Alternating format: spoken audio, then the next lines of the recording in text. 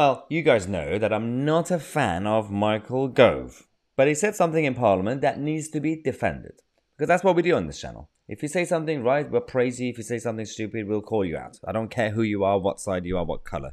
So, I mean red and blue color. You know, let's not escalate this already. Let's not get demonetized, guys. So, he basically stood up and talked about this notion of hostile environment that Labour started saying, especially under Theresa May. Just watch the video, then watch and listen to the meltdown.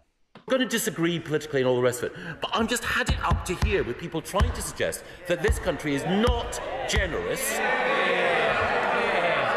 And all this stuff about hostile environment, the hostile environment was invented under a Labour Home Secretary. So can we just chuck it when it comes to the partisan nonsense and get on with delivery? Yeah, that was good. Good, powerful, passionate speech. And he's right. Because the whole thing is that the Labour side are now basically begging the country to open the doors to everybody. They want open borders right now, not just to the Ukrainian refugees, but also everybody who's just waiting on the other side in Calais, waiting for a boat. They just want everyone to come in. And they're saying that, oh, the British government, our British society is just so nasty. And, you know, they're not welcoming. And Michael Gove defended the track record of government when it comes to compassion. So he said that hostile environment started under the Labour Home Office Minister. And then some people had a meltdown. Rosie Holt, who is, I think, is a so-called comedian on the left, she came and said, "This is very lol." Yeah, sure. Well done, Michael Gove, saying Theresa May was Labour. Ha ha, very good. She wasn't the only one who fell for this trap. This guy, oh God, the Chief Ramona, Mike, saying Theresa May was actually Labour.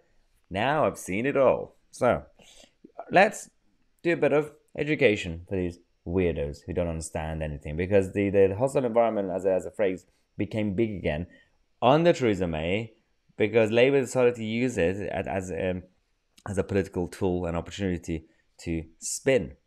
And it worked up to a point where these idiots still think that Theresa May created hostile environments. No, this is Liam Byrne. He is a Labour MP. He still is a Labour MP. And he was working in the Home Office under the Labour government, new Labour government with Tony Blair and Gordon Brown. He was a Home Office minister. He created the concept of hostile environment. This was the report when the Home Office launched a drive to seek out illegal migrants at work. This was the Labour government who were doing the whole, we're going to go after the illegals, we're going to basically do a lot of deportations. The same Gordon Brown and Blair and all these other Ramonas who've been attacking Brexit and Brexiteers for wanting stronger borders, they wanted stronger borders apparently back then. So the Home Office started these campaigns, including the idea to have these vans that Theresa May also wanted to go around and say, oh, we're going to come after you if you're not documented and all that. And part of it is this. Liam Byrne himself said, what we are proposing here will, I think, flush illegal migrants out. Ooh, that's so right-wing.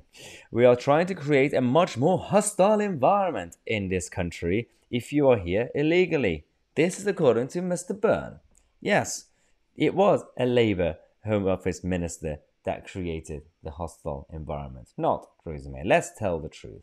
Forget about this tribal nonsense. Everybody, calm down. Michael Gove did nothing wrong for once. For once.